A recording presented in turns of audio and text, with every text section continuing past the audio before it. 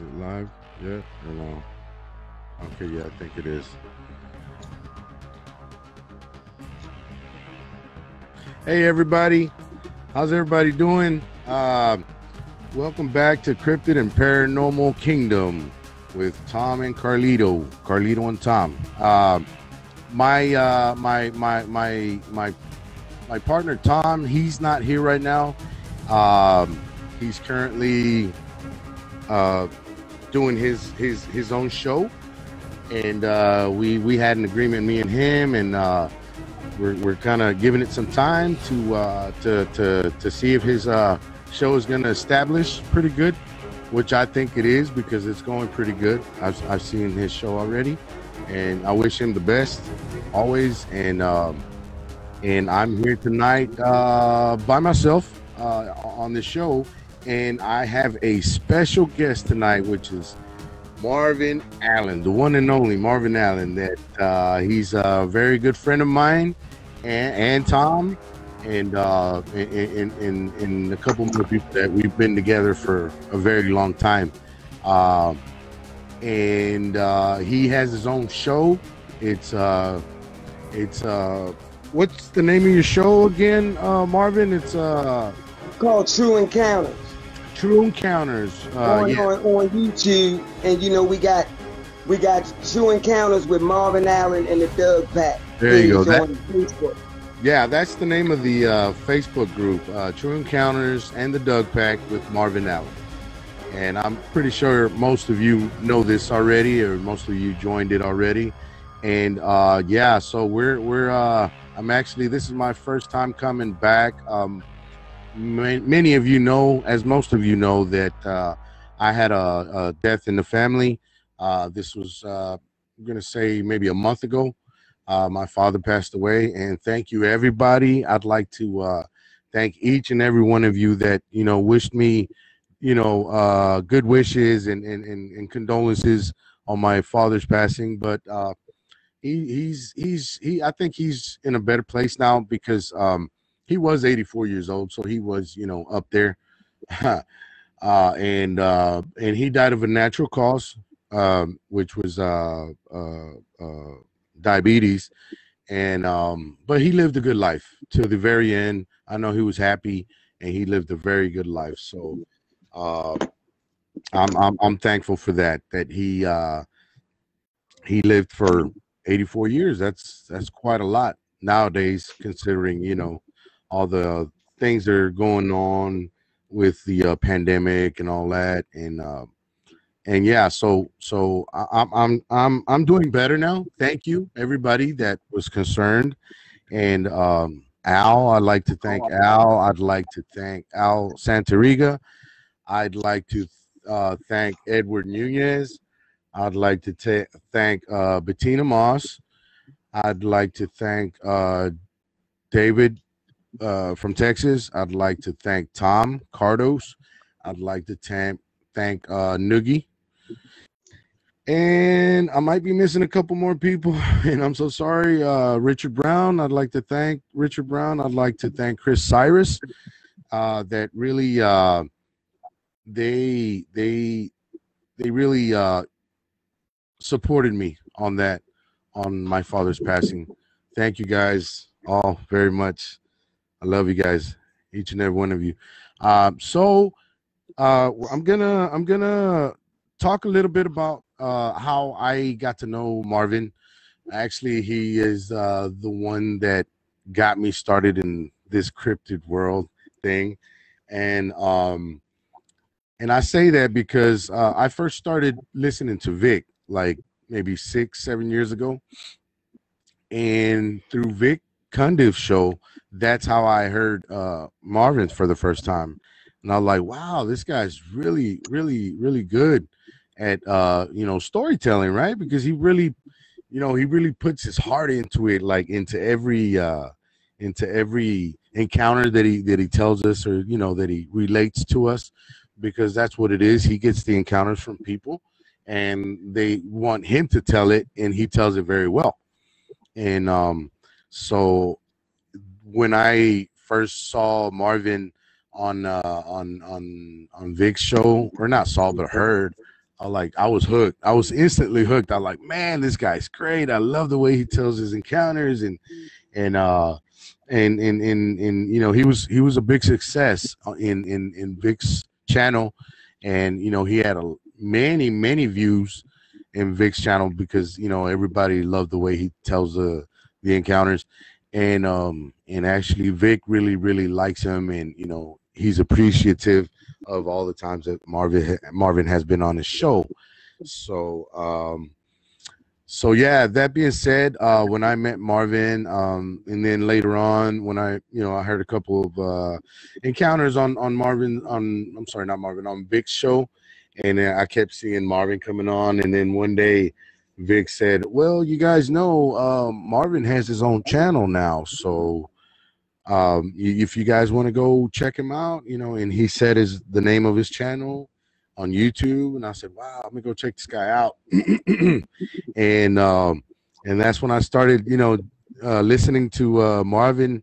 He must have had like 300 members when I first got in there, and and I remember I used to go in there and comment on Marvin's channel and say, "Hey Marvin, man, I really like the way you tell your stories, man. I love your show, you know," and he'd be.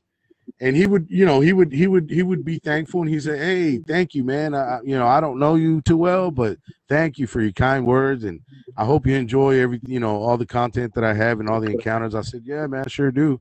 You know, this was all through comments only. It wasn't even. I didn't even have like direct contact with Marvin. I didn't know his phone number. I didn't know his email or anything, right? So that's the only way we commented. And then after a while he saw that I commented so much, so he gave me his email, and I started, you know, chatting through email with him. So and that's how we started, you know, that's how we became friends. And then later on, when he reached 1,000 members in his YouTube channel, which you know, I proudly say that I helped him reach 1,000 members in his YouTube channel, because I was already in cryptid groups on Facebook. I can name a few. Bigfoot believers. No.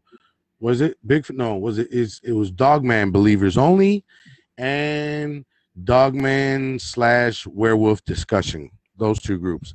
And I remember I used to tell everybody, "Hey guys, have y'all heard of Marvin? Can y'all go check him out? Can y'all support him? Can y'all go and join his you know, his channel?" And you know, and everybody like, "Oh yeah, I've heard of that guy. Yeah, he's real good. He came out on Vic's show quite a few times, didn't he?" And I said, "Yeah." And they said, "Okay, yeah, I'm gonna go check him out." So you know, they'd go check him out, and that's how, you know, Marvin, you know, he reached his first 1,000 members.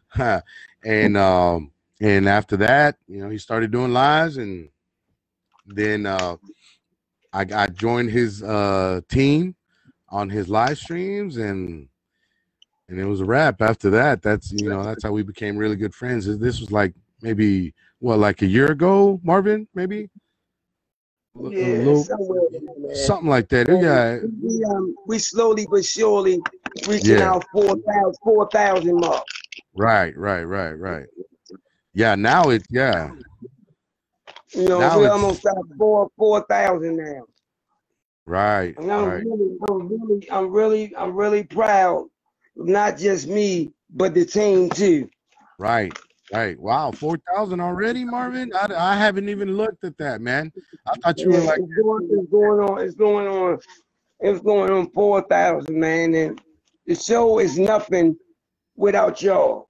And I told everybody that all the time. It's not just my show, right, you know, it's y'all show too. Y'all voice count. Y'all voice matter, you right, know.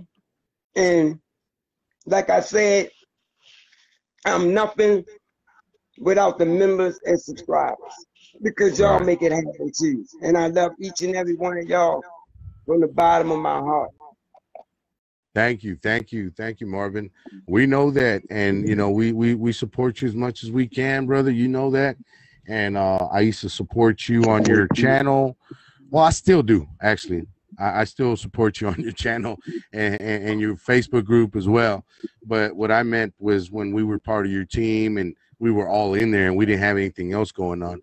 Now I have my show going on. Now Tom has his show going on, and you know, it's good, man. You know, we've grown, and we started in your channel. You know what I mean? That's why I'm so happy to have you here tonight, because you know, we all started in your channel, and now I'm thriving in my channel. Tom is thriving in his channel, and you know, but we're all still, you know, friends. You know, good friends at that. Absolutely. Yeah. So I couldn't be any more happier, man. And this all came from you, Marvin. You know what I'm saying? That's why I said, that's why I like to give you props, man, because, you know, if it wasn't for you, I wouldn't be here. Tom wouldn't be here. Dude from Texas wouldn't be here. Maybe Noogie wouldn't be here. You know, a lot of us wouldn't be here, man. So that's why I like to give you props and, you know, and say thank you, Marvin. You know, that we came from your show and now we got our own thing going, but we still support each other, and you know, we still love each other as good friends. That's what it's all about. Yeah, absolutely, man. Absolutely. That's what it's all about, man. It's not to be big headed or see who can get the most members. No. It's not like that, but you got people that's like that. You got people that downgrade a person. You got people that really hate a person. And at the end of the day, it's sad, you know, because it wasn't like this before I came. Right. It wasn't like this before I came, because I used to listen to it. And they didn't have this beef and stuff like it is now. Yeah, you know what? You're right. You're right. It used to not be like that. This scripted field, it wasn't like that. It wasn't, because I listened to it. Before I even got into this stuff, I was always curious about these creatures and about these so-called cryptids from somewhere else. It always was not like that, because I listened to it. Yeah. You know, and I loved these subjects and topics, man, because I wanted to find out what this thing really is, what this thing consists of. Right. Because at the end of the day, we're all trying to find the truth, you know, which is, you know, these cryptids, right? We're trying to find the truth. We're trying to get the truth out there. You know what I mean? Everybody's trying to get the truth out there. I'm trying to get the truth out there. Tom's trying to get the truth out there with his new show. You know, you're trying to get the truth out there. You know, a lot of these, absolutely. But how can you do that? How can you do that when you bashing one another? When you talking bad about one another? When you putting the next person down? When you calling this person a liar, a fraud, and all this, and you don't know this person? Right. Technically, you don't know this person from a hole in the ground. Right. That's like trying to put a square in a hole. Right. You know it don't fit. Yeah. Hey, and it don't make at the end of the day, it don't make no sense, man. And it hurts me so bad to my heart. And I'm emotional when it comes to this subject and when it comes to this topic. When people say, Marvin, don't go after nobody when they do it for you, but it's just so hard not to, Carlito, because I'm cut from a total different cloth from the rest of these people. Right. Hey, Marvin, my cloth is that it don't leak. Marvin, let me interrupt you for a second, man. We had David from Texas join us. We had Lori Cardos join us. Hey, Lori. Hey, David. And Al's here too. I just want to let you know who's all here, man, listening to us, because, you know, we know they love us. If they're here, it's because they love us, right? So, you know, you and me and, you know, and the whole Cryptid family that we started. So, hi, Diana Marie. She's also on there. Hey, big dog, what's up, man? He just joined. There's a lot of people here that love us, Marvin, and they're here to support us. And they're here to support us.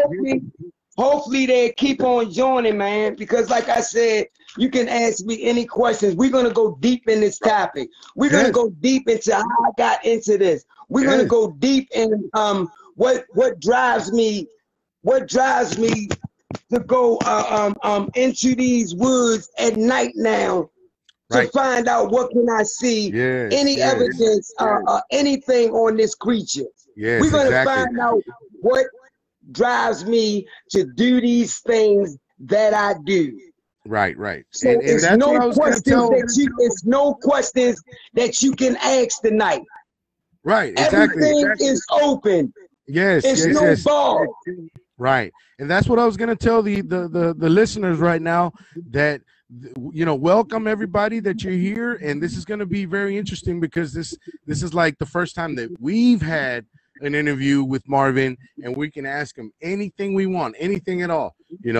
How he started, whatever y'all want to ask that y'all whatever always you want to wondered. ask me, and you can ask me. It's no balls that we ain't nothing holding back. Any questions you want to ask, you ask it. Right. Any questions you want to ask, you ask it. Because from now on, all our lives is on location. All our lives are going to be at the exact spots where these creatures have been seen. Right. Marvin, let me ask you this. What got you into wanting to start doing your lives on location, out in the woods, out in the field? Can you tell us what got you into that? Like, what made you, decide to do that or start that? Absolutely. Because I think a lot of people are wondering why you started doing that. So that's why I want to get down to why you started doing that. Okay, absolutely. One day I was sitting in, so I decided to walk out and go on one of these locations where these creatures have been spotted. So I goes out, I'm walking around. Now, this is a location where I have found multiple canine prints. But mind you, I only kept finding one. Okay. I only kept finding one. I never find them in multiple tracks. So I said, you know what? What about if I just come out and do mine live? Right. Which ain't nobody doing. Right. Which ain't nobody doing, So you set the bar high to make the next person go higher. Right. And you know what? So I decided to do it that way. Carlito. What better way is to go out with the listeners and subscribers and take y'all right out in the field along with me. Right. To take y'all right out on location with me. Right. Where these sightings have been seen, where people have came across this cryptid. Right. Not just tracks, but we talking tree structures. We talking about the bark ripped off of trees, 15, 16, 18 feet up in the air. It's impossible for something to reach that high from the ground. I know. Well, it's impossible, Carlito. Well, remember what I was telling you, that how dogs have those haunches and they jump real far and real high? Well, I think a big reason for that is because how the dogs have their haunches and they got their legs like this or whatever, and they can jump real high and real far. Also, I've seen like I was telling you the other day, I've seen like competitions, like dog competitions, where I know all that. Where they run real fast and they jump like into a pool, but they jump real far. Well, those haunches, they help them, like launch themselves really far or really high. Sometimes, in some cases, the dogs jump and they climb up a wall, dude. I mean, I don't know if you ever seen that, and that's crazy. So now imagine a dog man with 10 times more muscle than a regular dog. Then he's gonna jump 10 feet, 12 feet high onto a roof like nothing, or jump over a 6-foot fence like nothing. You know what I'm saying? So I mean, but now that's what got me into that, Carlito. Right. you know, to go out on locations with my subscribers and with my members. It's no other way than to take y'all out in the field with me and give y'all a feel of what I'm seeing, what I'm doing, and what I'm trying to accomplish. Mm-hmm. What better way is to take y'all, what better way than to take y'all out with me? Don't leave y'all in the blind. Don't leave y'all to where after I done filmed everything, okay, now here's this, I'm gonna upload this. No, I'm gonna take you out and I'm gonna let you see everything that I see at that time and at that moment. Okay. You'll be Hey. seeing the same thing that I see. And Okay. that's basically what got me into doing this. Okay. We'll talk about that here in just a few minutes. Because I do want to ask you, you know, like where it all started and what all got you into this. But I got a real quick question since you're talking about the on location, filming live on location that you're doing, which you know I like. Honestly, I do like that. I got a question from Al Santariga. He says, "Is your new location more squatchy or dogmanish?" If I had to say, because I have seen nothing really but multiple, you know, canine prints, I came across one print that I would say come from a squatch. And I take measuring tape out with me, and this was like 17, 18 feet, 18 inches, my bad, 18 inches. Now, looking at this print, it's like whatever this was, it stepped on a rock, like a flat surface rock, like a granite. Mm-hmm. It stepped on that, and it stepped just over some sand. But what messed my head up the most, Carlito, what messed my head up the most about this step, is that you could actually see dermal ridges in it. Wow. You can actually see dermal ridges in it, just like what we got on the bottom of the feet. Mm-hmm. Dermal ridges, Carlito. Wow. You can actually see those. So you know that this wasn't no bear, it wasn't no human. You know that for a fact. What other creature has dermal ridges that's close to a human? No. You know? It has to be some type of primate. And when it stepped, you can partially see 3 toes on it. Right. Couldn't see the rest, but you could see 3 toes on it. And I was so mad, man, that you can't cast this stuff, yo. You be so mad that you can't get just a mold of this. Well, and that's what hurt the most. But yeah, you tell Al that I think it's mostly Doug, man, if I was to have the answer. Now, remember, if you remember that first night that I went out on location, it's pitch black dark. Right. And when I told everyone, did you hear that? Those 2 steps, boom, boom, and it stopped. Right. It stopped, Carlito. It didn't move again. I backs up out of there and I looks over there in that direction. That's when I see this light. I see this light on the right. Then I see it again on the left. And the last time I seen it, you know where I seen it at? It had to be 30 to 40 feet up in the tree. Just like that. Wow. Just like that. Now I goes over there the next day to look. And I took pictures of it. I'm going to post it. Do you know I found the area? And I'm not talking about no small area. This was a big area of all the brush over there laid down flat. I mean flat. Like something bedded down over there. Okay. And I thought that was, I'm like, wow. And the area was large. It wasn't small. It was large. Like something bedded down. Right. Hey, Marvin, Alfred Santoriga wants to know what color was the light that you saw? Okay.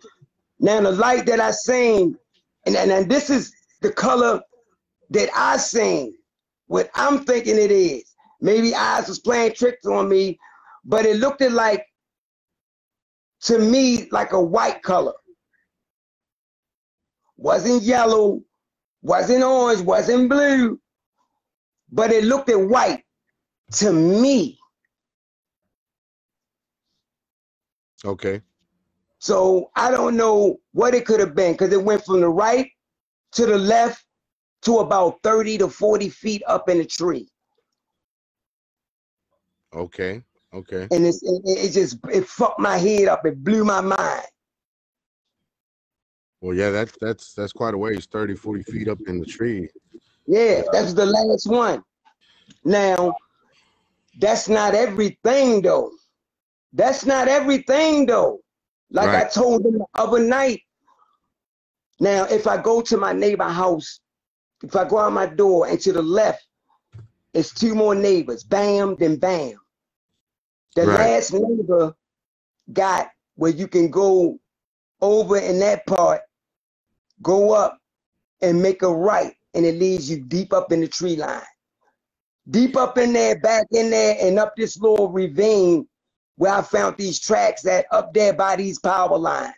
Okay. I have found multiple tracks up by the power line. Okay. Hey, Marvin, I have some follow-up questions from Al. He says, how big was that light? Okay, I'm gonna say in diameter, like we talking round. Right. I'm talking about probably about, and this is what I'm throwing out. I'm gonna say, do you know the size of a like the balls they play, like a softball, those big round white ones? A softball. About like that, or a little bigger. Size of a softball? Yes. That's pretty big. That's pretty big, Marvin. You hear that, Al? Size of a softball, man. That's this big, bro. Softball's but this see, big. I'm not saying that was no type of cryptid or nothing, because that light moved too fast. We talking about right, left, tree. Oh, okay. You know what I'm saying? Right. Okay. I have another question from dude from Texas. He says, Marvin. He says, Marvin, have you ever got the dread feeling yourself at all, like the people have in some encounters? You know how they get that dread feeling when they feel something, you know, like you around? feel doomed, like you feel doomed and shit. Yeah. I get that feeling, and I never been scared of nothing. Basically, I only fear law, but I was actually scared. Right. I was actually scared, and I'm the type that I don't really fear nothing, but I was actually scared, Carlito. Right. I was actually scared. Let me ask you something, Marvin. Have you ever felt that fear? You know, kind of like when you're a kid, right? And you go to the beach or to the ocean, right? And you're sitting there having a jolly good time, you know, either by yourself, by your friends, or whatever. And all of a sudden, you get to like this dread feeling, like a shark is gonna come and just bite you. And then you're like, oh shit, I better get out of the water. You know what I mean? Like you just get that feeling. You're like, I better get out of here.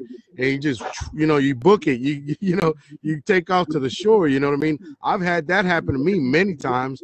because when I lived in California as a kid, and I used to go with my friends, you know, either bodyboarding or surfing or whatever, I used to get that feeling, and I get the hell out of that damn water, man. When I got that feeling, you know, it's just, I don't know. I guess you could say intuition. You could say, you know, your sixth sense is telling you that, you know, that you might be in danger, you know, and you're, primal fear.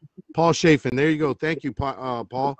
And you just, you know, you just want to get out of where you're at. And I'm pretty sure you felt that too in the woods. I'm pretty sure that's the same type of fear that you felt in the woods when you go in there and you're like, oh, it's all good, it's all good. And then once you get so deep in there or whatever, and you start getting this feeling, like Paul said, primal fear, you're like, you know what, let me get the hell out of here, man, because you know, I ain't feeling this, and I'm just gonna you know, get out of Dodge, right? So I'm thinking Right. that's what you know, you felt also in the woods the other night, because you told me that you were genuinely scared when you got in there, and you're like, you know what, no, let me turn right back around and get the hell out of here, you know. Absolutely, absolutely. Yeah, I felt fear for the first time. right, exactly. Yeah, you were telling me that, So man. I remember you telling felt me. fear. Yeah, I remember you telling me, hey, Carlitos, I felt fear, man. I actually felt fear. I was like, yeah, that shit happens when when you're too deep in there, you know what I mean? And you don't know Right. what you're getting yourself into. And I was in there. It wasn't out like I wasn't in there a little bit. I was in there. Right. I know. You were in there for a while. So I have another question. This is coming from Lori Cardo. She said, did you smell anything when you were in there, when you saw the light, when you were talking about the light, that you saw the little light go, you know, up in the tree, 30-40 foot in the tree, up in the tree? Did you smell anything around you? You know how you get that smell when No, only thing that I did smell is like it's like I'm gonna say like you know how you smell urine, but it's not really strong, but it's like you can smell it. You can smell it. Now, as far as like rotten meat and all that, no, I didn't smell that. But I smelled urine, you know, but it wasn't a strong, potent urine smell. right? Well, But that I could could smell have been urine from any animal. It could have been a wolf. It could have been a bear. It could have been it could whatever. have been. But the thing is about it though, this is the thing though, Carlito, Yeah. where these animals walk and make tracks at, it's no other animal tracks over there. None. But these canines, none. And the guy told me, neighbors around there told me is that, and I asked them, because I'm the type that's going to open my mouth and ask a person a question, and I'm going to speak to them, because I'm trying to find out a few things before I go wandering up and deep into these woods. And I'm by myself. Right. I'm going to ask them, have y'all seen any deer around here? No, we haven't seen deer for a while. Well, Bingo. but like I was saying though, Marvin, all the animals have to, you know, urinate. You know, raccoons, Right. deer, Trust me, I know rabbits, that. I mean, But foxes. it's no other prints out there, Carlito. These are the only prints that I have been seeing, which is weird. You would see some other kind of print from any kind of primate, big or small. Right. The guy said he haven't been seeing no deer around there. He said at one time, every now and then, you would see a fox. Right. So it's like these creatures or these little animals, it's like they up and left and like they disappeared. Because he don't see them anymore. And he said he used to always see them. They used to come in his backyard and lay down. Now, it's none of that. So what happened to these other animals? Why are they not around no more? Why they are not walking around grazing no more? Well, where did they go? What happened? Right. Hey, I got a suggestion for you, man. Next time you see a print, try to make a cast out of it. And Tom just said you can make a cast or a spackle to make a drywall spackle to make a print. So you can use drywall, you know, that mud or whatever, throw it in there and then let it dry and then, you know, pick it out. You can do that. Okay, and I will do that because I want to do one of these canines. Yeah, it's called joint compound, and it's already mixed. It's like this doughy thing, and you put that in there and fill it up and let it dry, you know, and then just pick it right back out, and you'll have your print, you know. And then another question Tom had was, do you go armed when you go in the woods? Because I know I would. Do I what? I know I would. Do I what? Do you go armed? Now I have took the SK in there with me. I have took the XK in there with me, and sometimes I just take the 9. Cause my son got a 9mm, so I either take that or I take the SK. I was gonna take the Draco, you know, the little small AK-47. Okay, but I thought But then another thing, I try not to go armed. Why not? I try not to, because I don't want to go in there and they thinking that I'm trying to attack or bring them harm or shoot them, which I know probably is dumb on my end, but that's me. That's what I do. It is. You know why? I'm gonna tell you why it is dumb on your end, because it's not just Dogman or Bigfoot out there. There's wolves out there. There's panthers that have been spotted out there. So I'm sorry for my language, but I'm gonna go fucking armed if I go in the damn woods. Because if a panther comes out and just fucking stares at me like he wants to pounce on me, you best believe I'm gonna shoot that motherfucker right between the eyes, you know. Or if it's a wolf, something that you can't fight off. And that's just regular animals. Don't get me wrong. I understand. But that's just me, though. I mean, everybody. Don't get me wrong. I understand. And that's something that I would do, and that's something that I would consider. So don't think that I wouldn't go in there armed or nothing like that, because I will go in there with that motherfucking semi-automatic. I don't have no problem.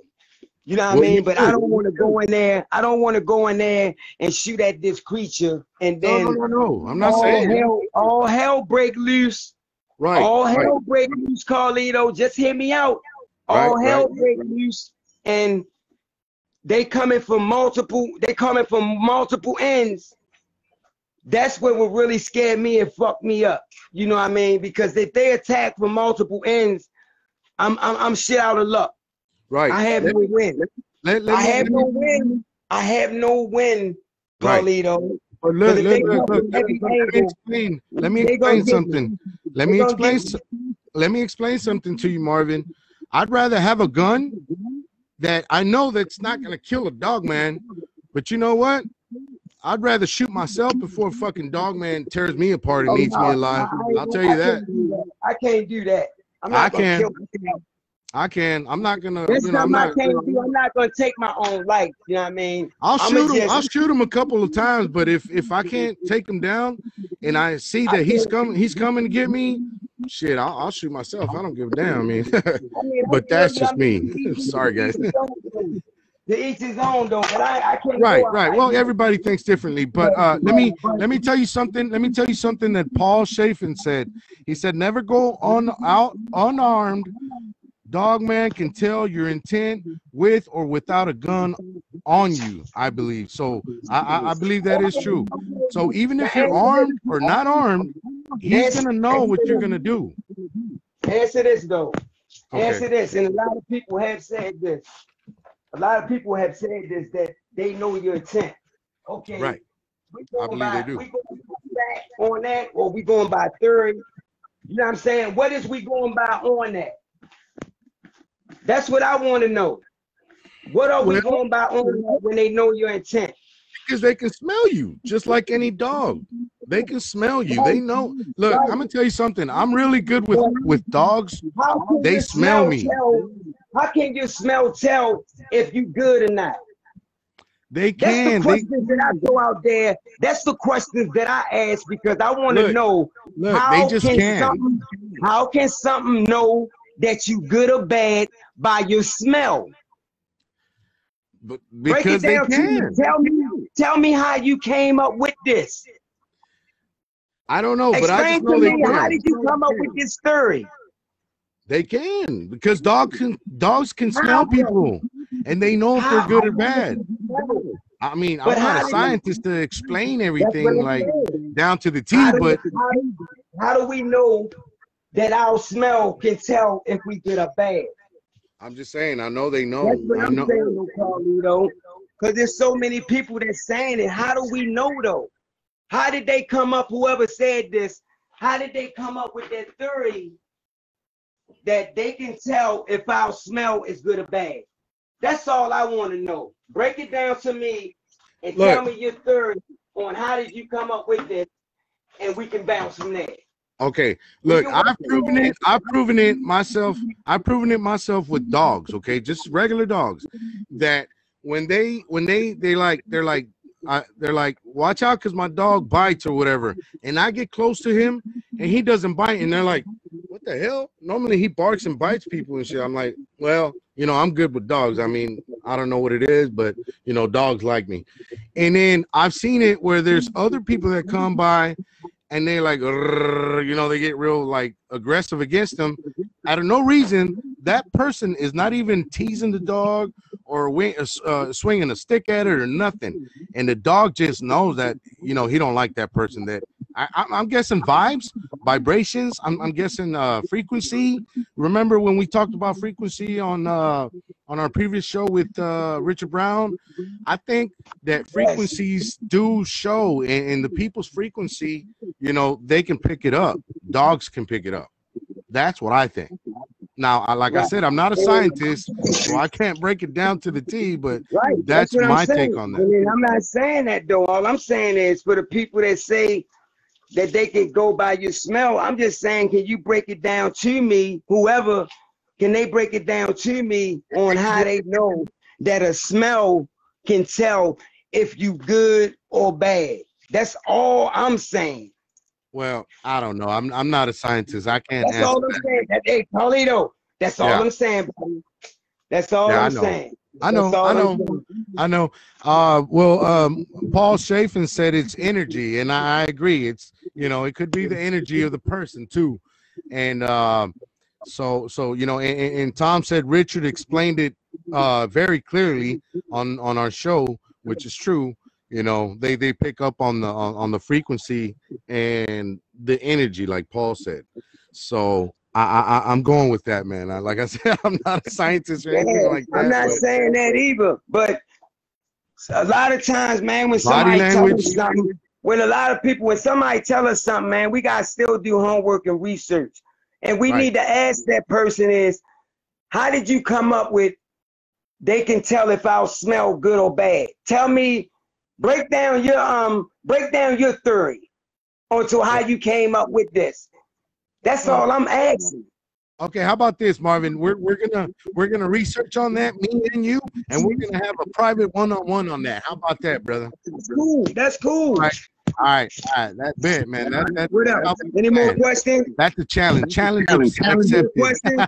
Any more questions? Yeah. I got another question. Hold on, just a second. It was from David from Texas. He said, "What does Marvin think these creatures are, in his opinion? After all he's heard for so long." Thank you, David. What do I think they is? Yeah. What do you think these creatures and I are? told them, and when I was on Venomous Springs, I told them, actually, I said, you know what, and it's coming from me. I said, I don't know what they really are, because I don't know what they are. Just because they look like a dog with human traits, still don't put me in the field and say this is what it is, because I don't. That's fair. That's fair. You don't. And exactly. That's a good answer. I mean, you could just leave it at that. But they're wanting to know what you think they could be. Like, what do you think they could be? Oh, okay, now when you want to go on that subject or that part of a theory, they could be a few things. You know, I mean, for me, and this just for me, it could be some type of undiscovered cryptid. Right. You know, it could be some type of unknown cryptid, not known to science. Will science ever recognize this? No, they won't. Okay, so you think they're flesh and blood, living, breathing creatures that they haven't been discovered yet. Is that what you're saying? I really do, because they eat, they shit, they sleep, they fornicate, they bleed. Okay, let me ask you this real quick. Have you ever, or anybody in the chat, all you guys listening and watching, has anybody ever ran into either a Bigfoot or a dogman manure, which is, you know, a piece of poop, basically? Have you ever run into anything like that, Marvin? Far as the feces, no, because I don't know what dogman feces look like. Now, far as Bigfoot, human-like, just much larger and a lot of it. Okay, yeah, that sounds about right. That sounds about right. Have you ever ran into anything like that personally? No, from me being out, no. No, okay, no, okay. I haven't. Right. But I do keep my eye out on such stuff to find, and knowing that it's a whole pile of it. Mm-hmm. Yeah, because I know it's not coming from an ordinary animal. Okay, yeah, right, because of the size of it. It looks like it would be human, but way bigger. Yeah, absolutely. Right, obviously.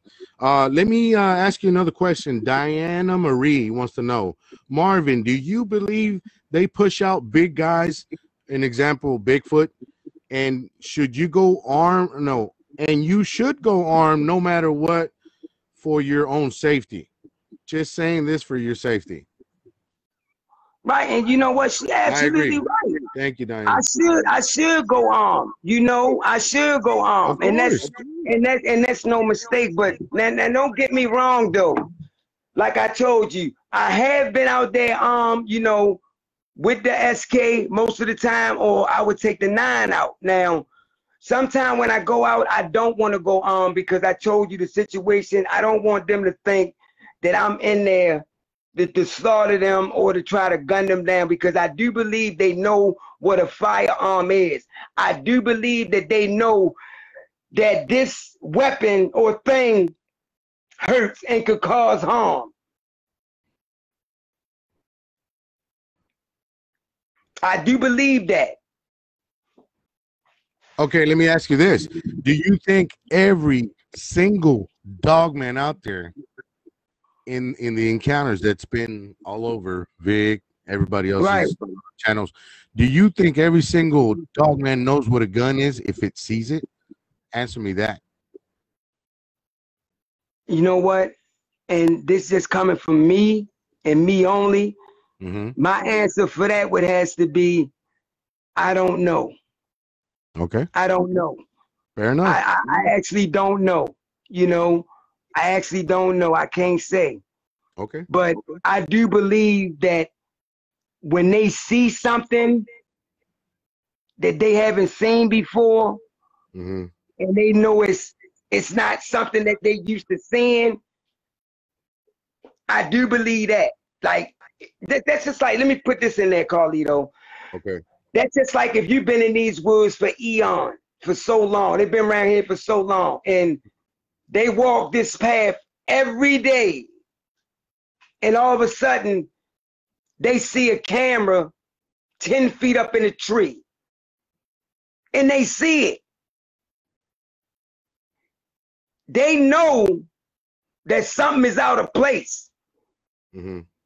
They know that this wasn't there a day before. They know it's something that they not used to seeing. So they gonna avoid walking that route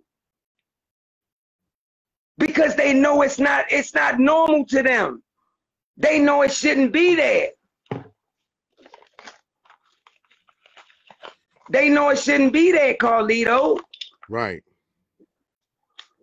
Well, yeah, I mean, it's common sense that the woods are for feral dogs or wild animals, which, you know, coyotes is a wild animal. It's a feral dog, but, you know, well, from the family.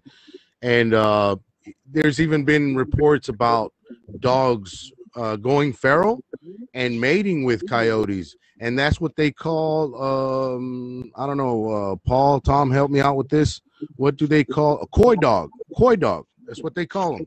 It's a regular house dog with the wild coyote from the woods. They mate, and the coyote is a bigger size than the regular coyote because of the mix or whatever. And the coy dog is way bigger than the regular coyote. So they sometimes they mistake a coy dog with the wolf, but it's not a wolf. It's a coy dog. It's a mix between a regular dog and a coyote. So you know, I was asked this, Carlito. Do I think that they mate? Do I think that they mate outside of their own? Truthfully, I don't think so. Will they? Could. They could could be. They could. Could be. But I just think that it would come out as a bigger hybrid. I don't think it's gonna come out with arms and hands. I don't think that. I just think it's gonna come out bigger. Right. Now I think if a Doug man mate with a Doug woman, then yeah, it's gonna come out a Doug baby.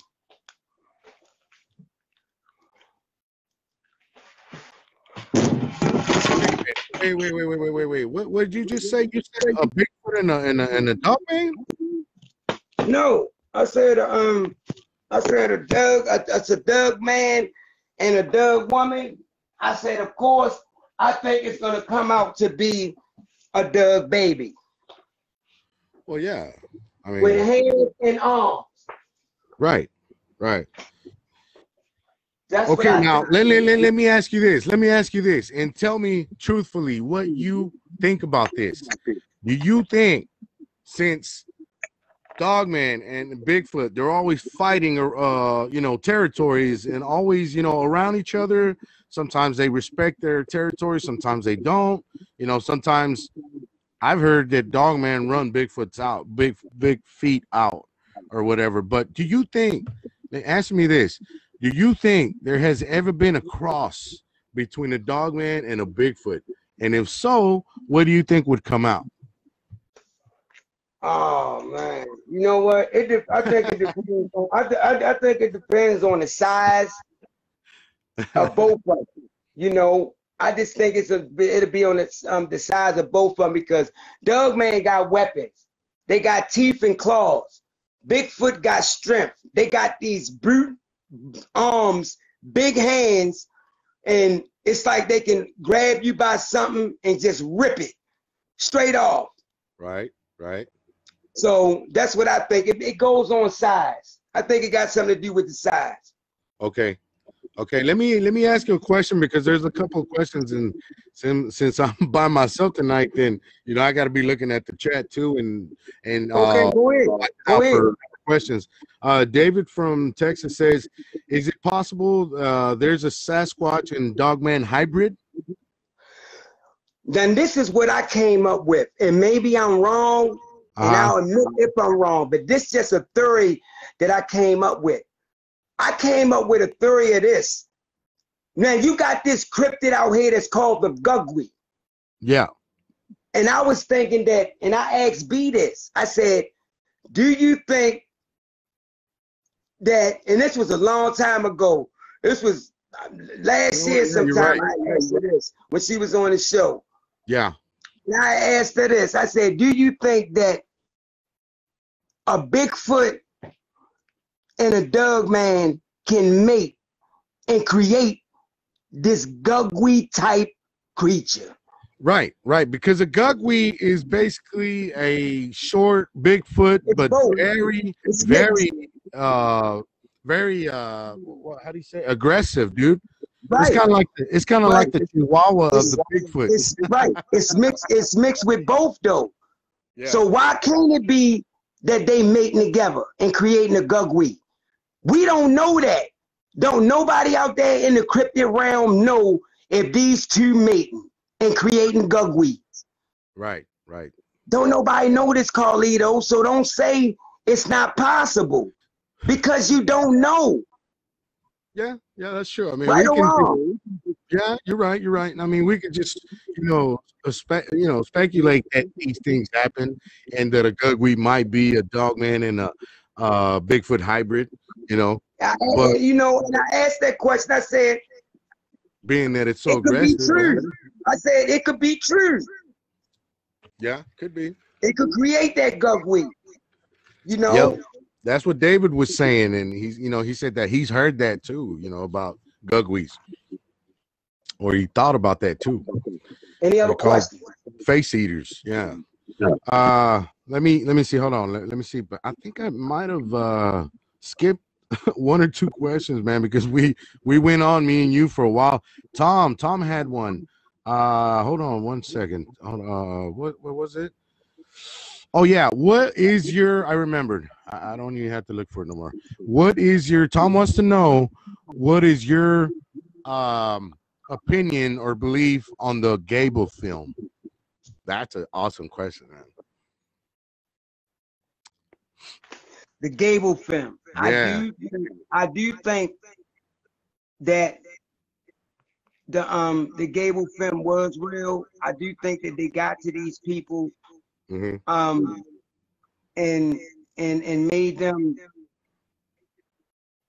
made them change their story about what they really saw and what really happened in those woods of Michigan. I do believe that was a real creature on tape, because you can see the dog legs actually in bent. Right. You can actually see it. And I believe it. I believe it's legit. All four limbs left the ground at one the same time. Yeah. Now, you show me a human that could do that. Yeah, no. You show me a human that could do that. And that creature was bulky. It was wide. Right, right. Yeah, that's and what me human in their gully shoe was skinny. Right. Yeah, that's what me and Tom were saying maybe one or two lives back, that I can't remember who the guest was, but we both said, yeah, there's no way a human can get both front limbs and the back limbs up in the air at the same time and jump like a jump like a greyhound, basically. Nobody there's no human that can do that on all fours. It's no way, Carl. A human is not going to do that. Right. It's not going to do that. And I believe that they got to them people, because even what's the lady name that used to do that up in Michigan? I don't know. I've seen videos. videos. I'm trying to think of her name. Does anybody in the chat know the name of the lady Marvin is talking about that walks on all fours? No, the lady that used to investigate a lot of those sightings in Michigan. Oh, I don't know. Anybody in the chat know her name that y'all could tell him and he could tell me, please? Okay, Linda Godfrey? Is it Linda Godfrey? That's her name. They made her change her story, and she said that it was a hoax. Oh, okay. Yeah, they made her change her story. Right. Well, as far as the Gable film, I'm with you. I believe it's 100% legit, the first one. And the second one, I believe they made him say that it was him, and maybe paid him some money or whatever. Yeah. So that's even though, let me tell you something, Marvin, I have seen videos on the internet. I don't know where. I can't remember, but maybe YouTube, maybe I don't know, Reddit. I don't know, but I remember seeing there was two women. It was like they were like sisters or mother and daughter. I don't know, but they would walk and even like sprint on all fours, bro. I seen them like sprinting like a dog, but they'd be doing this like with the legs and the hands, and they would even like jump over picnic tables and chairs and stuff like that on all fours the whole time. I mean, I was like, wow, that's crazy how they can do that, but but they would just they would just kind of like jog, you know what I mean? In no way did I ever seen them running, you know what I mean? Especially picking up all four legs at the same time. Yeah. You're not gonna see a human doing it that way. You're not. Yeah, nah, you're not gonna see that. It's like Tom said, you're not gonna see any human do on all fours, lift all four legs at the same time. There's no way. It's impossible. Right. It's impossible. Any other questions, buddy? Let me see. I haven't seen any. Tom was saying that the lady in South Africa is the one that walks like that, by the way, Marvin. Let me see. No, I don't see any questions lately since the last one I asked. That was Tom about the Gable film. You guys got any more questions, guys? I mean, we can go on and on, me and Marvin. That's not a problem. But if you guys have any questions, I just want to get down to the questions. I want people to just listen like they listen to any other podcast or group out there. I want them to give this channel a chance to build itself. To let them know that they're gonna bring them the truth. It's not gonna be nothing made up, no fiction or nothing like that. You know what I mean? Give the channel a chance. Listen to it and see what kind of information that you can gain from it. Don't think because you listen to another podcast that podcast giving you all the truth in the world. Right. Yeah, you got to take another podcast a chance. Right. I believe you got to take a little bit from everybody, Yeah, you got to. And not try to, not try to shut somebody down because you think that it's not real. A little bit here, a little bit here, a little bit there. Yeah.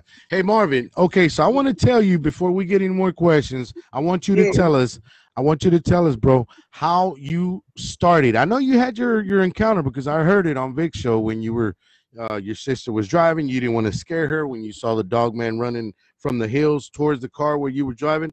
I know that, but how did you actually start? Like, did you start before that? Before you saw the dog man running in the hills?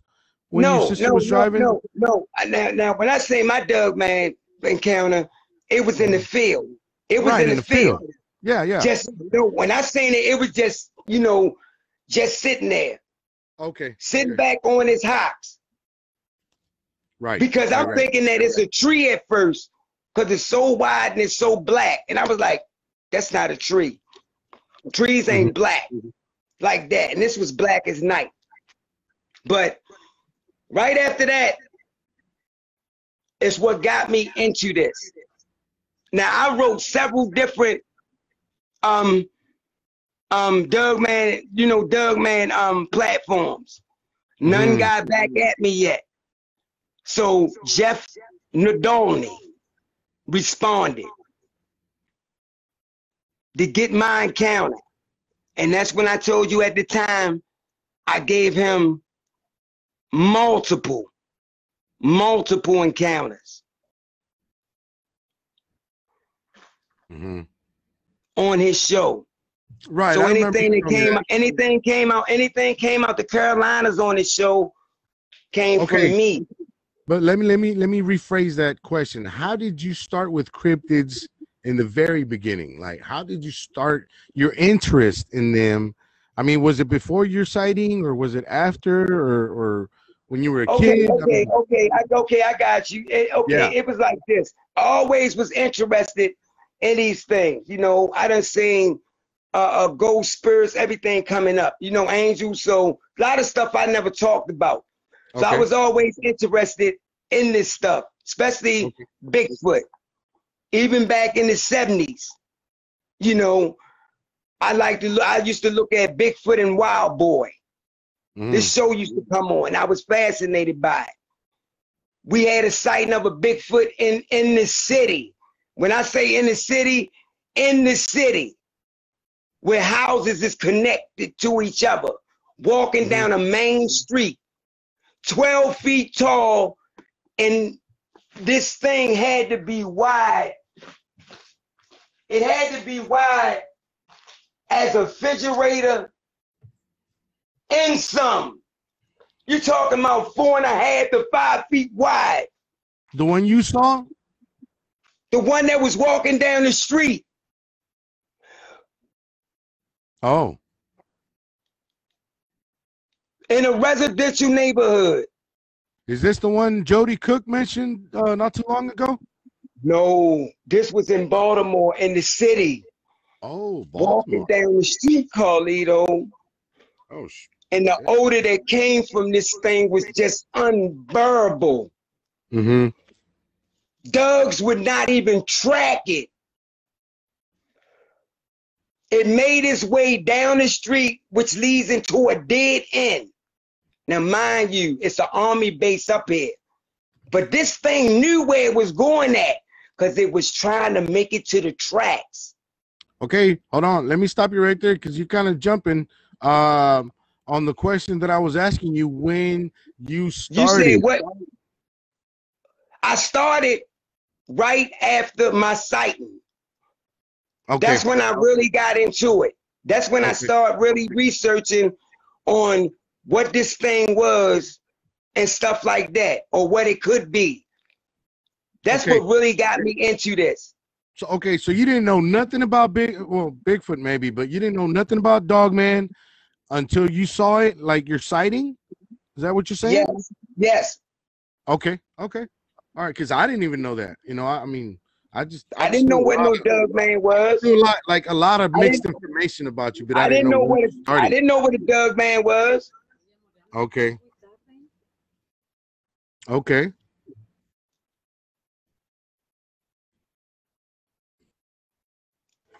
So after you after you had your sighting, that's when you started researching what a Dogman was. But mind you though, let me take you back and rewind. Okay. Because when I was about 12, my mother told us about these large black dogs that she used to see when she was a little girl that used to follow her from home and then stand up on their hind legs. Okay. And she said they did this every day.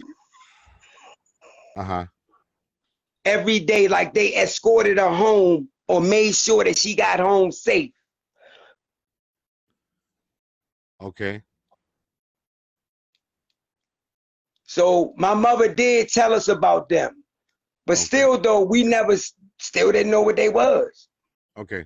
She just called them, she said that they was large black dogs.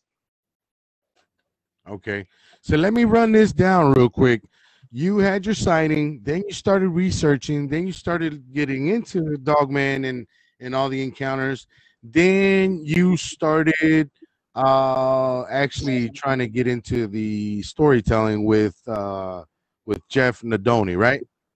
Right. And then that's when it went kind of south because he took some stories from you and without telling you, and he started doing his own thing. Right. When he was supposed to start together with you, right? And then that's where it all. Supposed to help build my channel when I started it, but it was never neither here or there because it never happened. And I talked to him after that, you know, squashed it, whatever. But another thing is though, what really made me else get into it is because my niece had this guy working on our house. And I was down there writing stuff, and he asked me what was I doing. I said, man, it's crazy. You wouldn't believe it anyway. And he said, try me. And I told him about my encounter. And he said, do you got any time? I said, yeah, why? He said, I'm going to tell you about something that I saw years ago in the woods of North Carolina. And he told me about his sighting. And then he said, I know people that have came in contact with this creature or similar to it. And he put the ball rolling. He put me in contact with a lot of people. Okay. Hey, Marvin, thank you for letting us know, and you know where all this started, and you know how you got everything going. But we've been on for like an hour, maybe a little bit over an hour, and it's kind of late. There's a lot of people watching, and I don't want to have them stay up so late because they have been asking me for you to tell an encounter, man. You know that's what you're good at, bro. So. Yeah, I am. I didn't have none. I didn't even have none ready. But I'm trying to think of one that I can. Yeah. I mean, trying to think of one that I can, that I can tell. Okay. Real quick, and but That's yeah, cool. I didn't expect this tonight. I didn't expect the tele encounter, which I don't really mind because there's something. That's something that I love to. That's something that I love to do. Right. You know what I'm saying? That's something I love to do. Yeah, I wasn't planning on an encounter either, but Tom was asking me, and Dude from Texas was asking me, so I'm like, okay, yeah, I got y'all, man. I'll get him to tell an encounter. Thomas said Ty J. They know already. Yeah, I gotta get back on her anyway and finish telling her what you call anyway. But that's gonna be her. That's gonna They're putting up ones for a story, bro. Yeah, I mean, I would believe that. You know what I'm saying? I can believe that, but I'm trying to think of one that I can go into and tell. I do got Hey, I do Marvin, got one that was in, Marvin is requesting. I'm sorry, Marvin. Thomas is requesting a Ty J story. He said, "Tell a Ty J story, Marv." Yeah, but I usually tell hers on YouTube. Because I broke them down. I broke them down in the series, Tom. So I wanted to tell them. I really wanted to tell them on YouTube. Hey, say hi to Lee. Lee's on here too. Hey, He's Lee. watching. Hey, my buddy. Hey, my friend. Hey, Lee, give me a call on Messenger after we leave off of here, please. Yeah, but I'm trying to think of one that I can tell real quick. To get them something to listen to.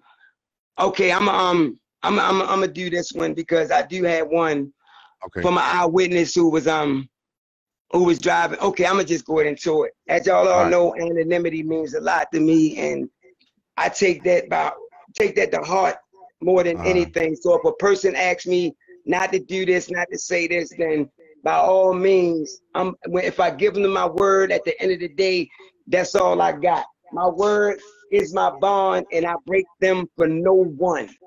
Right. I break them for no one. So without further ado, let's jump right into this encounter. All right, cool. All right, y'all. This encounter right here, it happened in the 90s. And my eyewitness said that he was riding home from leaving his mother house, which he tried to always get out there and to see her since she up in age, so he always go out to check with her. And he always take the same road there, mother house, back home, mother house, back home. He never venture off and go a different route. Now, this particular night, this is something he did out of the ordinary. He went a different way. He don't know why, but he said it's just like something told him, no, go this way. Might take you longer to get home, but go this way. And he went that way. Now, mind you, as he's driving down this other road that he don't go down to get back to his house, he say The left side of the car, which the driver's side, he said it just kept feeling funny on that side of the car, basically the back. So he like, what the, he didn't know what it was. So what he do is he stops, pulls over on the side of the road. He gets out. Now, mind you, it's dark, but it ain't completely dark, but it's getting ready to be black because the road that he on, it's no lights. The only thing you can see is the reflectors in the street if the lights hit it. Now, mind you, he gets out. He checks on that back tire, and he noticed the air is coming out fast. Now, he got a spare in his trunk. So he said he know he's not going to make it home riding on this tire because soon all the air is going to be out. And if he try to get home on it, he's going to have to wind up pulling over again and then change it. So he decides to change the tire now. He gets his jack out, start jacking it up. As he's jacking it up, he said he started taking the, taking the bolts out and all that. Start taking it out. So as he's taking them out, he said he get like 3 of them out. He said when he get 3 of them out, he hears something. He hears something on the left side of the road up in the tree line. Crunch, crunch. He hears something like something is walking. He said, but it's like it's taking multiple steps. Like the front, back, front, like, like something walking and it's walking on off. He know whatever it is, it ain't walking bipedal like he is. So he thinking it might be a coyote or a fox. He say because the crunches and the cracks is loud. He say the crunches and the cracks is loud of whatever is walking. So what he do, he goes in his trunk. He grabs a flashlight, pulls the light out. He shines it over in that direction to see if he can see what's making this noise. When he shine the light over there in that direction, it stops. You don't hear the steps no more. Now he's scanning the wood line with this light to try to catch what was making the noise. But he don't see nothing. But he's still scanning the wood line. So he played it off like it was some type of small animal. He ain't worrying about a coyote or a fox, especially if it ain't 8 or 9 of them. He wasn't really worried about it. He goes back, start taking the bolts out again. He gets out another one. He hear the noise again.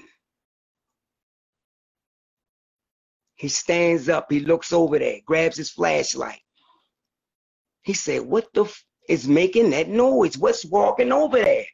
Because he don't know. He don't know what's walking in the other side of that tree line. He don't know what's making that noise. So he flashes his lights again. He say when he do it this time, he catches eye shine. He said he catches a yellowish eye shine. Right there between the bush. Because he said it's kind of thick over there. So he looking in the bush and he see yellow eye shine looking in his direction, but he don't know what it is. And he's looking over there. Then he brushes off, he don't pay no attention. He goes back to trying to get this tire off. He gets the tire off, puts it in the trunk. When he puts it in the trunk, put the jack in there. Not the jack. He put the tire in there. He takes out the spare tire that he had back there, and he puts it on the car. He said when he did that, that's when he hear this low growl, like he said, but he said even though it was low, it was loud to him because he feet away from this thing, whatever it is, because he don't know at the time. He hear that growl and he say, what the is it? He's still looking.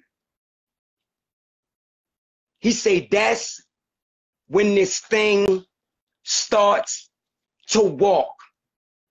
Still down on those all fours, but as it's walking in that brush, he stay focused on watching him. He never lose eyesight on him. He's still watching him. And then it stopped. And when it stopped near this tree.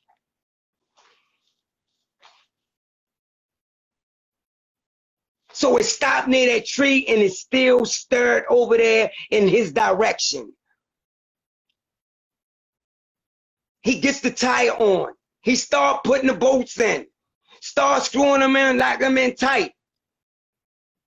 So he get down to his last two.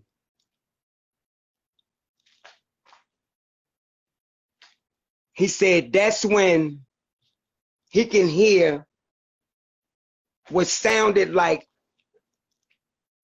a tree, or like a tree that you pick up, crack, and breaks real loud. So he's like, what the he say now he getting mad, scared, and irritated because he don't know what it is. He don't know what's watching him on the other side of the road. He hear that crack. And he don't know. Now he say he really scared. Now he say he really terrified. He say he watched this thing. He said that's when he can see, because he got the light over there shining. He said that's when he can see. And he said this is fucked his head up. That's when he can see to him what looked like an arm reach up on that tree and then stand up on his hind legs. He said that's when this thing stood up on his hind legs. He said the light hit his face high. Said this thing was tall and it was massive. He said this thing did something that fucked the realm up of anything. He said this thing put up what he said was a hand, a large hand. He said that's when this thing put up what he said was a hand to his face. When he put the light up there, He said that fucked his head up. Like he was dealing with something of intelligence. He said when it did that, he just lost it because he don't know what he dealing with now. He said this thing looked like a giant black wolf standing on its back legs, bipedal.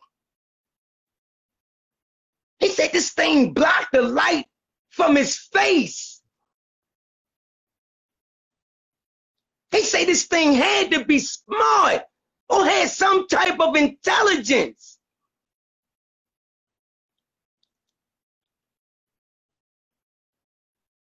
He said that's when he said, man, I need to get this tire on and I need to get the fuck out of here because I don't know what that thing is. But he never gets the last two bolts on. He said that's when this thing started to walk from behind the brush and out of the wood line. He said he jumps in his car and he locks all the doors. Jack's still under the car. He said this thing walks out of the tree line and stand right at the edge before you go in the street. And it stand there and it looks over there at him. He said he'd never been so fucking scared in his fucking life. Excuse my language, but this is the words that he give me while I'm taking this encounter, and I'm trying to give it to y'all the same way. Yeah. He said he'd never been scared in his life. This thing stood there. He said that's when it walked out into the street. He said, and when it did that, he could hear sounds from these claws on his feet hit the blacktop, hit the ground. He could hear the noise that these claws made. He said it took a few steps and then it stopped again. He locks all the windows and makes sure he locks everything, the doors, make sure all the windows up and everything. Because again, he don't know what he's dealing with. He say this thing stopped. And it still looks over at him.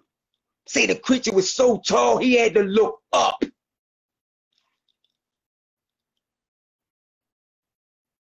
He said that's when this creature began to walk again. And it walked towards the back of the car, but it didn't go to the back. It walked to where he had that car jacked up at. Because mind you, he still got the jack in it.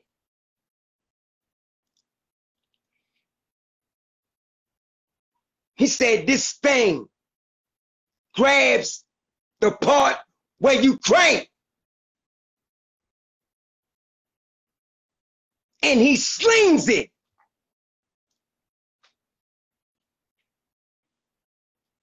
He said that's when he said, what the fuck? He said he tried to make a phone call. He said, but out of all the times in the world, he couldn't get a signal. And he said he thought that was real fucked up. Like ain't nothing working right for him.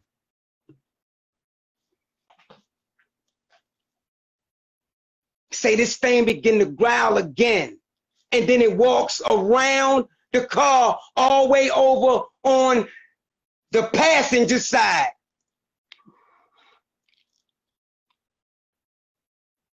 and it tries to get in. It fucks with the lock of the door, the handle. He said this thing had to be smart. He said this thing had to do what it just did before to somebody else. Because how in the world it would know to try to get in? He said it kept doing that periodically and then it stopped. And then it hit the side of the door. Boom! He said when it did that, it's like he felt the car shake. He said it walked around to the front and it stood there. And it leaned over. And it's looking dead in his eyes. And he watching this creature. He said, and this thing growled again.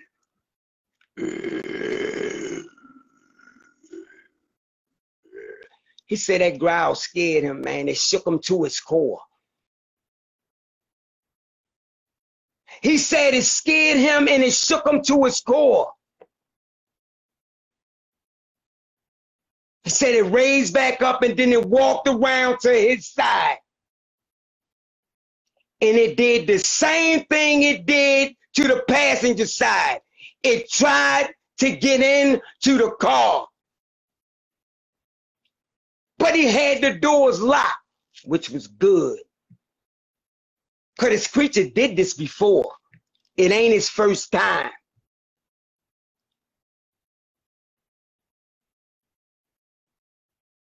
He said that's when this thing, it knocked on the window. Like it was taunting him. Like it was playing with him. Like it was toying with him. That.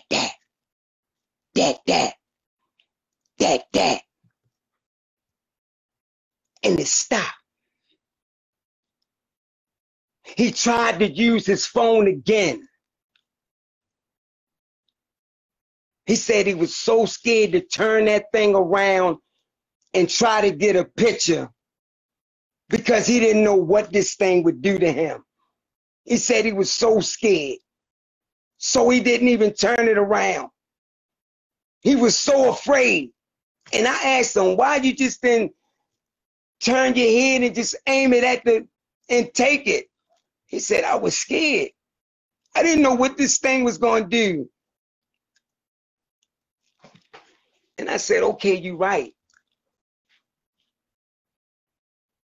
He said the creature walked back again towards the back.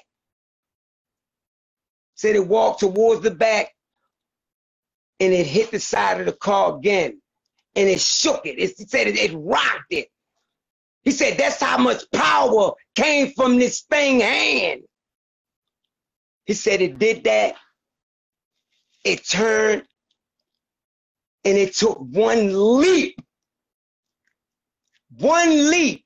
He said this thing had to clear about 15 to 20 feet and was in a tree line.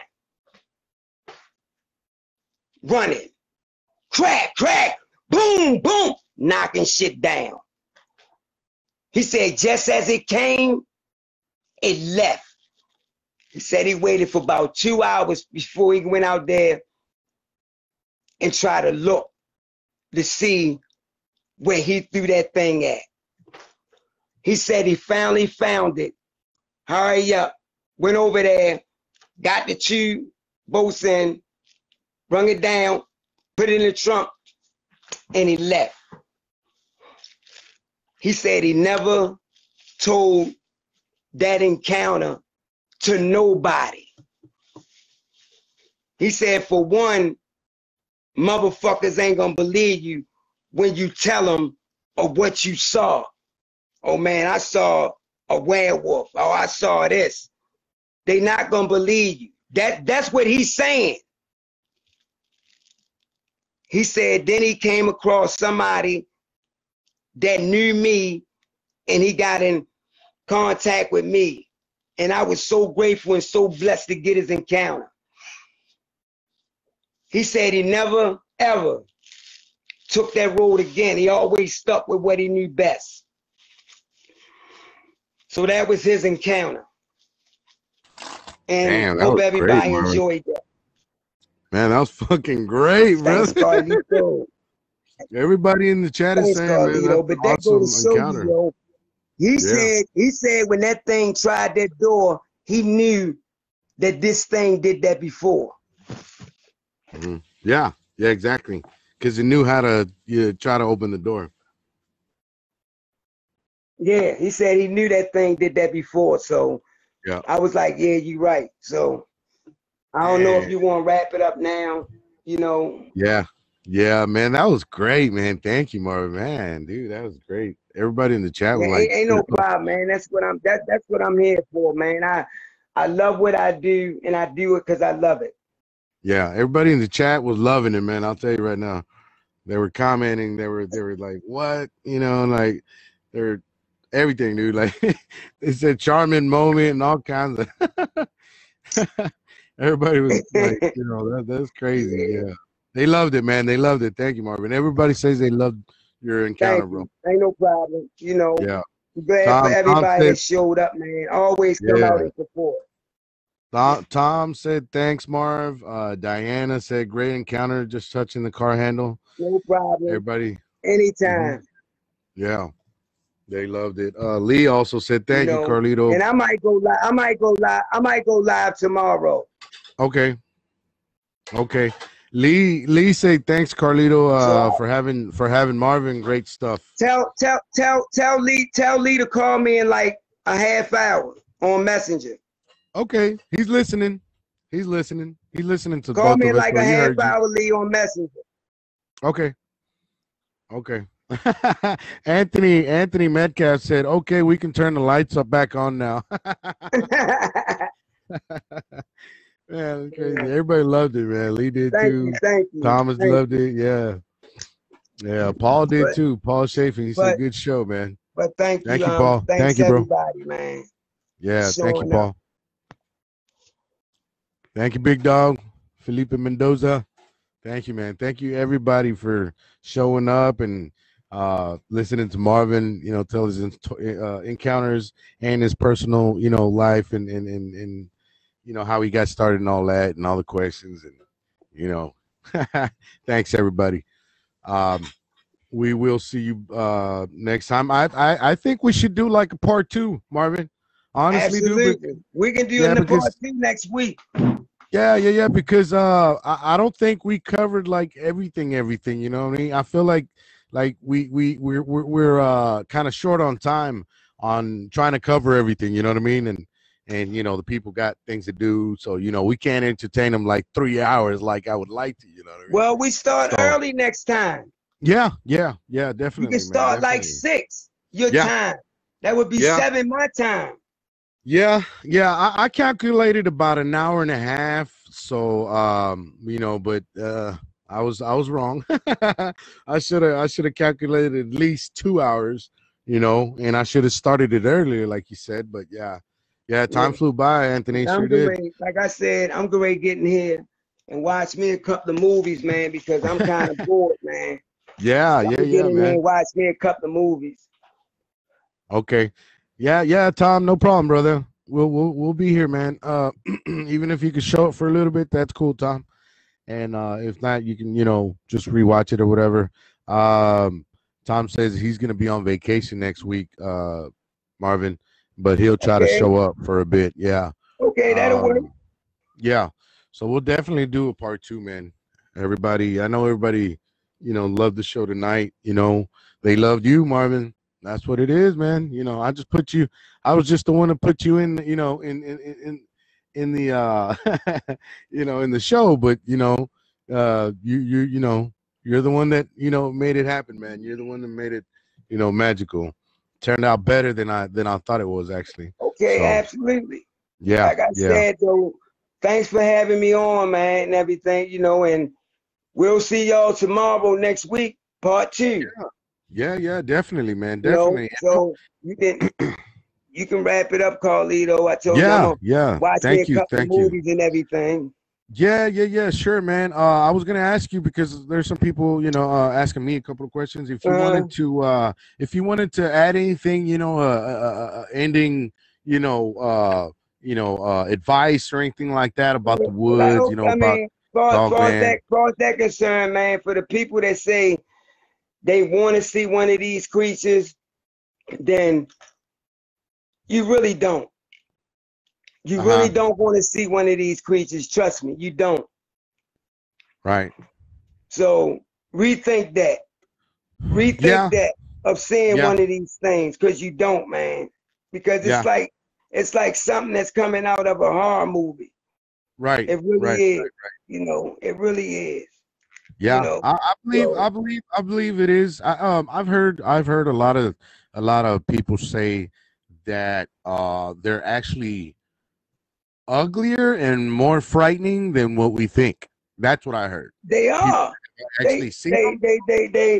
They actually are. You know what I Yeah. mean? They actually are. If you see Matter of one fact, in person, yeah. Matter of fact, you were the one that told me that one time. You said you don't want to see them, Carl. They're fucking scary. They're fucking frightening, dude. And they because is. you've seen the actual pictures that people have taken, like pictures that don't make the media, that Right. don't make it out there. Absolutely. Yeah. Absolutely. So yeah, I mean, I'll take your word for it, man. I believe they are frightening when you look at them. I believe, and that's why I chose the the cover that I have. The background cover that I have on my group. I believe they look similar to that, maybe even scarier. I know the one that I got, it's not a real one. It's just animation or whatever. But I believe that they look something like that. You know what I mean? Or maybe even scarier, more frightening. You know what I'm saying? Right. Right. Yeah. They don't make them. I mean, they don't. I don't think they look as pretty as they make them look. You know what I mean? Like on the artwork and all that. I think they look hideous. I honestly do think they look hideous. Like their mouth, their teeth, all bunched up, against each other and shit like that. Man, I just think that they're ugly as hell.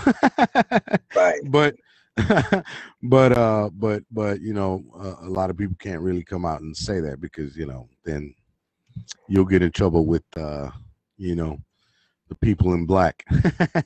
So Right. yeah, yeah, man.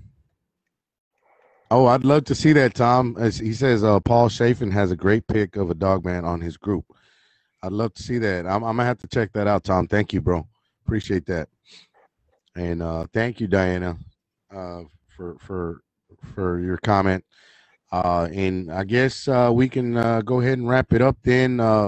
I also agree with you, Marvin.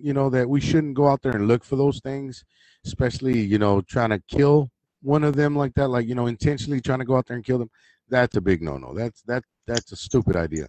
But I do think that if you do go out in the woods on your own or hunting or with your family or whatever it might be, I think you should go armed, man, because like I said, 99% of the chance you're not going to see a dog man or a Bigfoot, but there's a good percent chance, like I'm going to say a good 70% chance that you're going to run into a wild animal.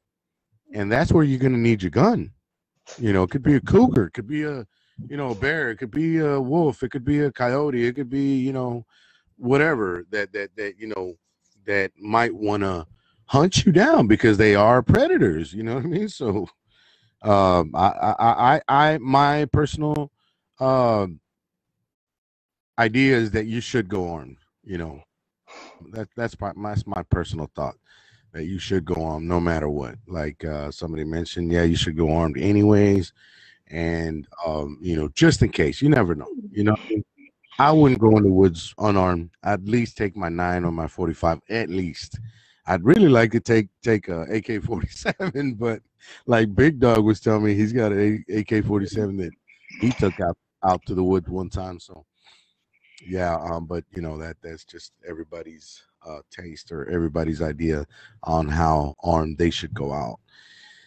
And so thanks everybody. I guess this, pretty much concludes tonight's. And yeah, I'm gonna have Marvin over again for part 2. just to let everybody know.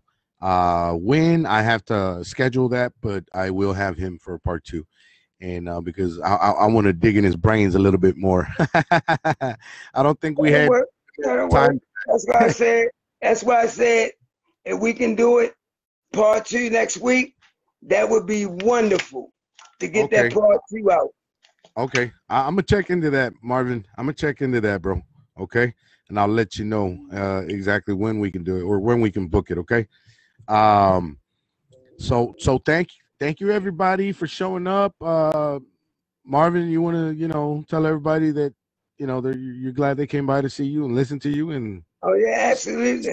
Thanks for everybody that showed up and showed out on this live stream tonight. I hope that each and every one of y'all got something out of that, whether it was good or bad.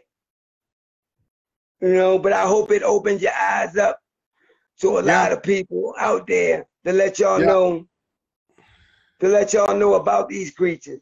Diana Marie said we had a great show tonight and she loved it, and she learns a little bit from all the cryptid groups every time she joins and checks out their lives and all that. So thank you, Diana. I appreciate those words.